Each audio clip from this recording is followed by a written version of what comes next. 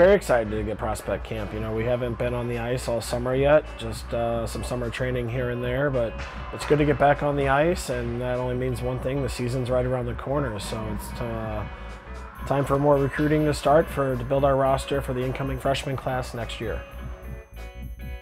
This is the first year of our camp here at Maryville University. We want to grow the brand.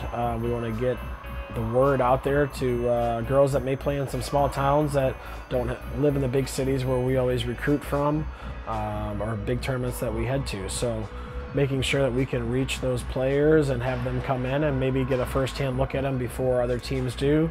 But also it's about growing the sport, growing the brand here at Maryville, and to get better quality players to come in on a yearly basis so that we can become the powerhouse in the Midwest. They're going to experience what a day in the life is of a Maryville Saints women hockey player. So we're going to put them through what a practice is going to be like, off-ice conditioning workouts. The campus tour is going to tell them kind of what a student day will be like there, and then scrimmages and the pace of play that we expect out of our players and the culture that we have here at Maryville. Yeah, it's going to go a long way, establishing connections with these players, making sure that we can be first on their list. We can be the first ones they talk to instead of being fourth or fifth on the list and seeing them in September, October, November for the first time.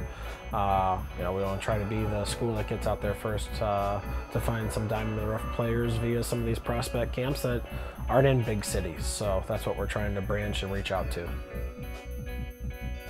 I'm just excited to see hockey again. Since our national tournament ended in March last year, we haven't had too much going on here. So excited to be back on the ice, teaching hockey, smiles on the face, and putting some pucks in the net.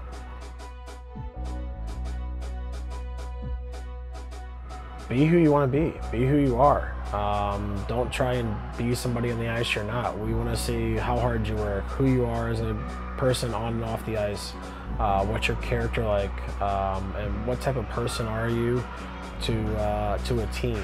You know, how are you carrying yourself on and off the ice, and you know, obviously what can you do for us on the ice that's going to mold yourself to fit into our team at Maryville.